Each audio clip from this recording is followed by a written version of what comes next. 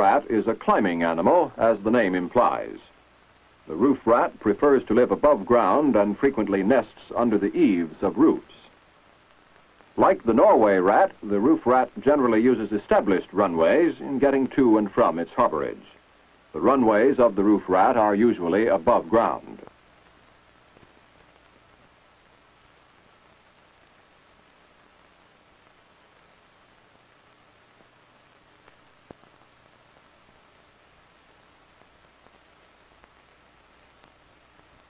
This is a typical roof rat run.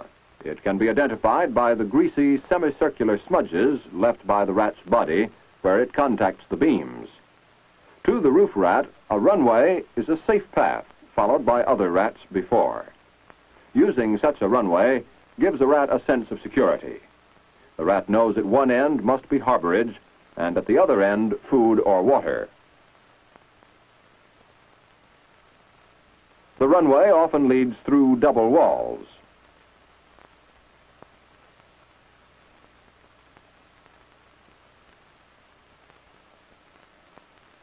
The rat's vibrissae, or whiskers, and its long tactile hairs enable it to move safely through narrow places. The rat knows that the runway leads to an established source of food supply, as shown by its unhesitating and direct approach to the food.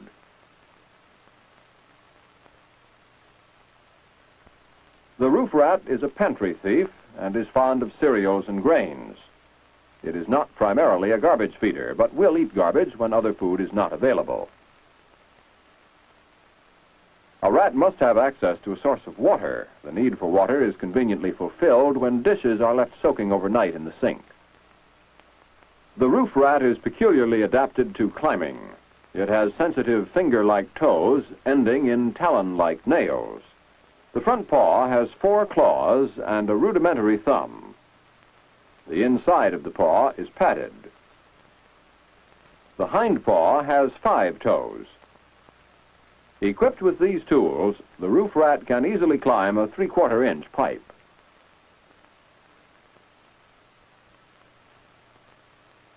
Notice the way the rear and front paws are held in the descent. The Norway rat can climb too, but not nearly as well as the roof rat.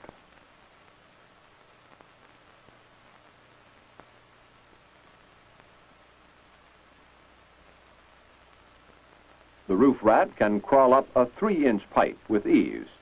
The rough finish of the metal helps it to take hold with its claws.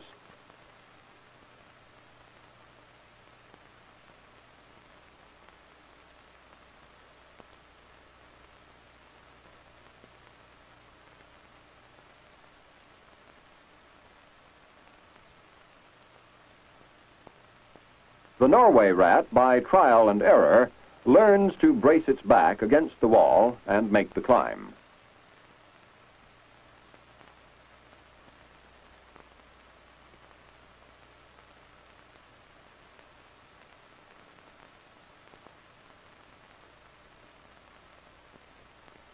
A roof rat, bracing its back against the wall, can climb a 4-inch pipe. Without the wall, even a roof rat would be unable to climb a pipe 4 inches in diameter.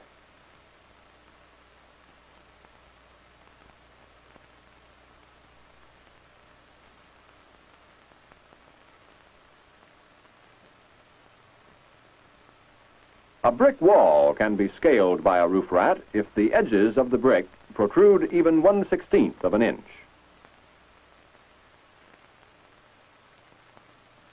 The Norway rat can pull itself up the same wall, but with a little more difficulty.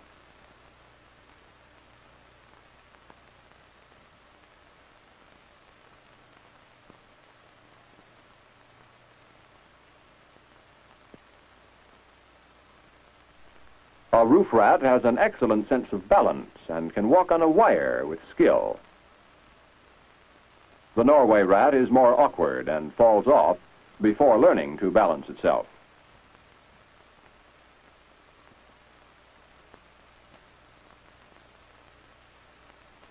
A roof rat can race sure-footedly along a smooth, narrow pipe. The Norway rat falls off. The superior climbing ability of the roof rat explains its preference for nests in places like the air vent shaft on a roof. The wire mesh screen in the shaft supports the roof rat's nest.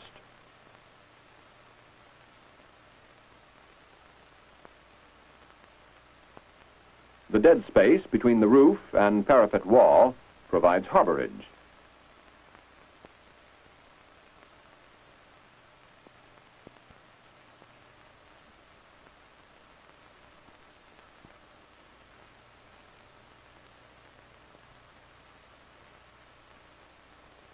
From here, the rat has access to the interior of the building by way of the soil vent pipe. In the south and southwest United States, the roof rat frequently nests in palm or other trees that provide shelter in a mild climate.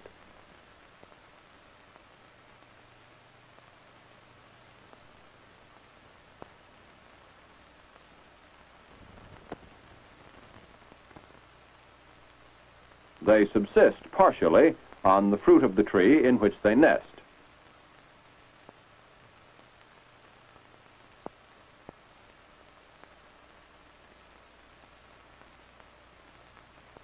At night, by such means as service wires, they gain access to homes.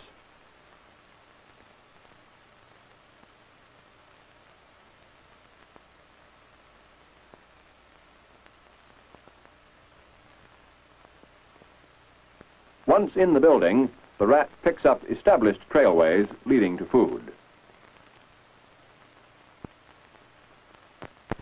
The roof rat, like the Norway, lives its entire life close to man, yet in concealment from him. In these remarkable photographs, actual scenes of the birth of a roof rat litter are shown. The mother rat, with its forepaws and teeth, helps deliver its young.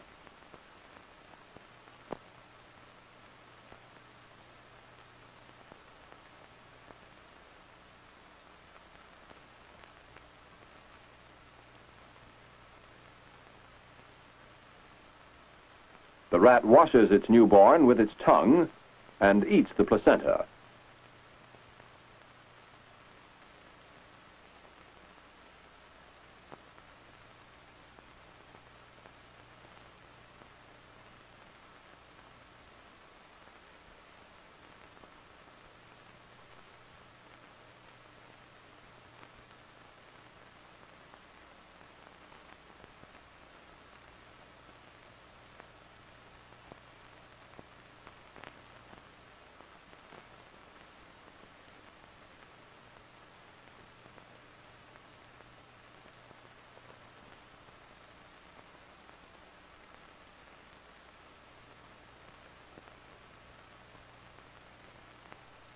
The rat places the newborn out of the way and concentrates on each infant as it is born.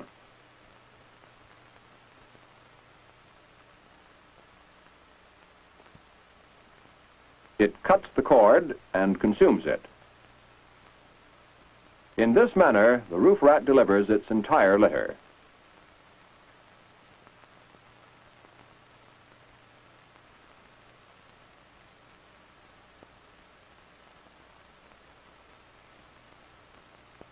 The baby rats are blind and helpless. The mother rat almost immediately begins to suckle its young. As in the case of the Norway, the young roof rats are suckled for 4 or 5 weeks. By that time, they are weaned and begin to explore their environment.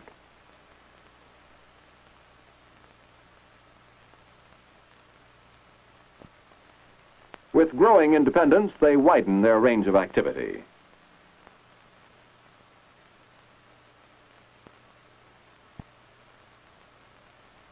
With an increased population, and when food or harborage is scarce, vicious fighting results.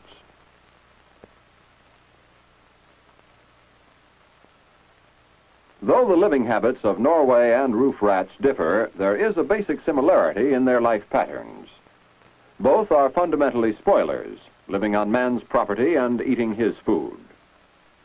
Both have physical characteristics that equip them to live undercover as parasites of man.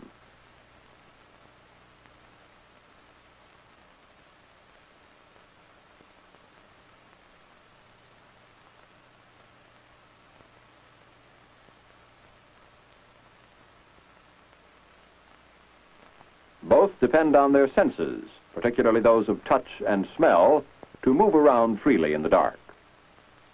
Both build their nests in concealed places.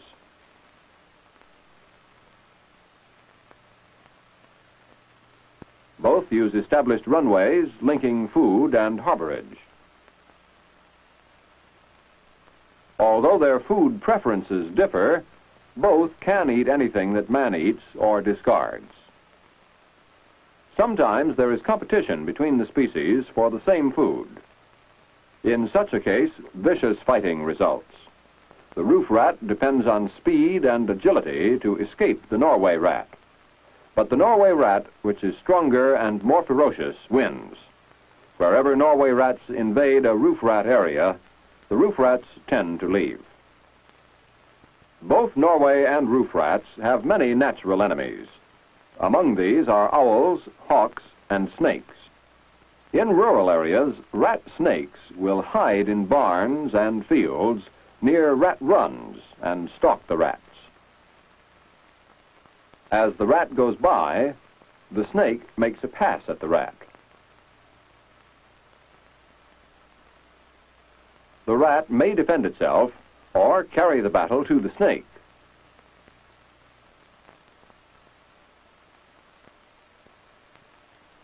But once the snake has thrown a coil around the rat cannot escape.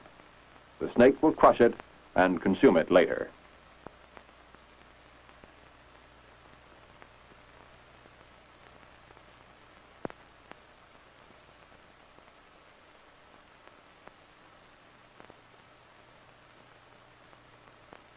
But in spite of the rat's natural enemies, it has survived and prospered.